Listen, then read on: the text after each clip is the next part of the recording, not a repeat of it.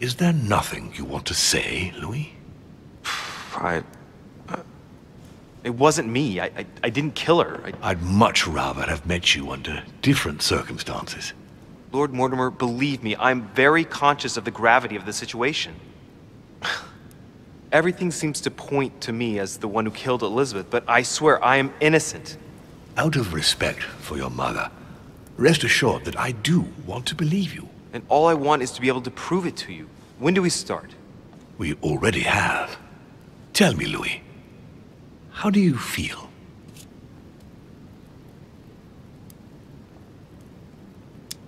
My lord, don't take this the wrong way, but what do you mean by a question like that?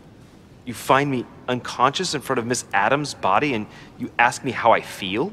I am very serious, Louis. I'm concerned for you. Where are you going with this, my lord? Sarah's behavior grew odd before her disappearance. Her attitude changed. She became prey to outbursts of violence and a number of temporary absences. I'm just trying to make sure that you don't go getting lost like your mother did. You're not suggesting that I might have killed Elizabeth and that I don't remember, are you? I don't know, Louis. It's just that what with your mother and now you, it's rather a lot.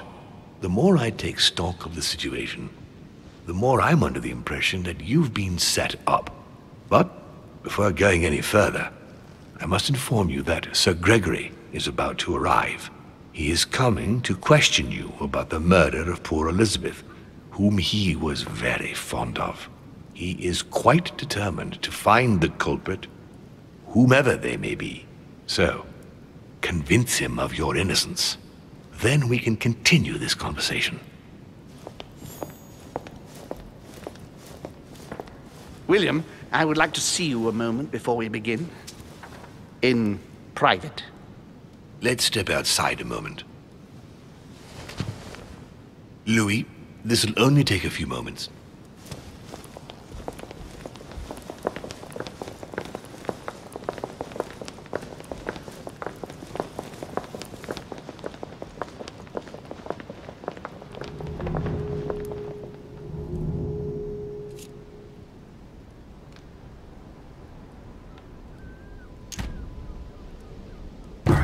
Let's take this chance to look around.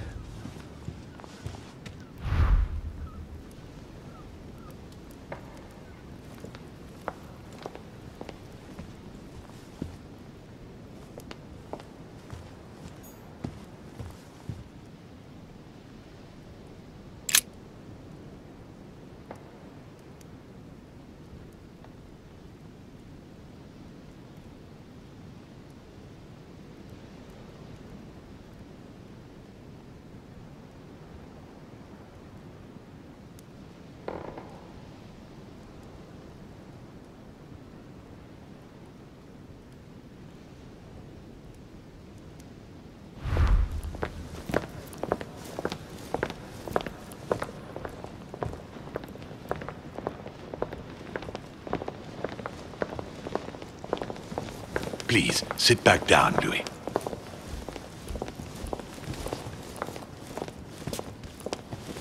This sort of behavior is not working in your favor, young man. Monsieur de Richet, you were found standing over Miss Adams' body. We must shed some light on your responsibility in this tragedy. We shall then decide on your fate. But you must know that if you do not convince us of your innocence, it will cost you dearly. Now you are going to tell us everything that happened last night, without leaving any detail out. First things first, how did your evening begin?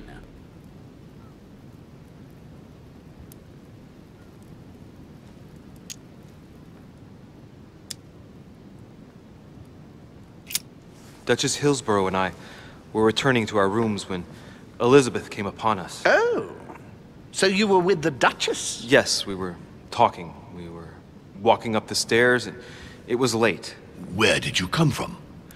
I don't remember.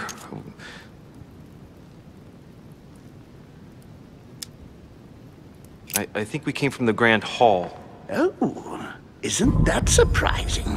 Do continue. We were heading for our rooms when Elizabeth burst into the corridor, barely dressed. She was panic-stricken and insisted on speaking to me. So I found myself in Elizabeth's room. We sat down together. She insisted we have a drink, or she would refuse to confide in me. What exactly did she want to speak about at such a late hour?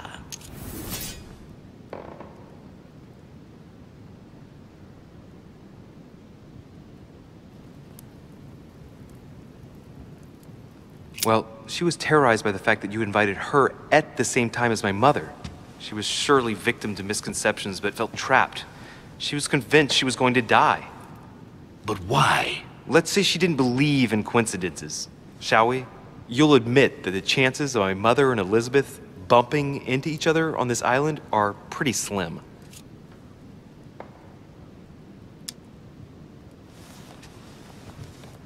Sorry if I'm putting my nose where it doesn't belong, my lord, but why did you invite them at the same time? Elizabeth spoke to you about her past. She came here so you could help her fight her demons. She must have told you about her encounters with my mother. Remember, Louis, I was not the one who invited dear Elizabeth. Indeed, it was me.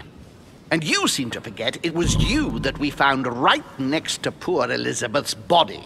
You had better start proving your innocence rather than trying to cast doubts on William here. Let's finish this, William.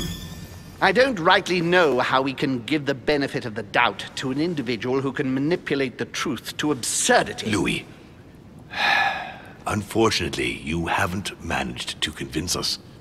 You will agree that you had the time and the motive to commit the murder. I am devastated, but I must agree with Gregory and declare you guilty. Gentlemen, if you please, wait. There is something else. Elizabeth ended up telling me why my mother had tried to treat her. The voices in her head, is that it? She spoke to you about them too, didn't she? Gentlemen, I'm not a doctor, but she was persuaded she heard voices in her head. You don't think she might have killed herself, By do you? stabbing herself 9 times.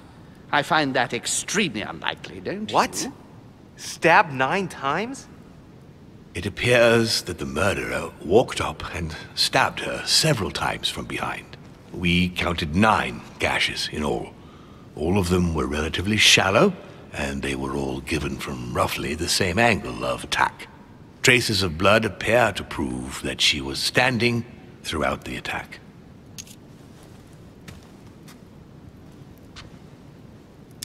If that's all the proof you have before dispensing justice, then you'll have innocent blood on your hands. There's no proof I could have committed the murder. You do know, sir, that the first impression is often the right one. We found you near dear Elizabeth's body. What could be simpler? Goodbye.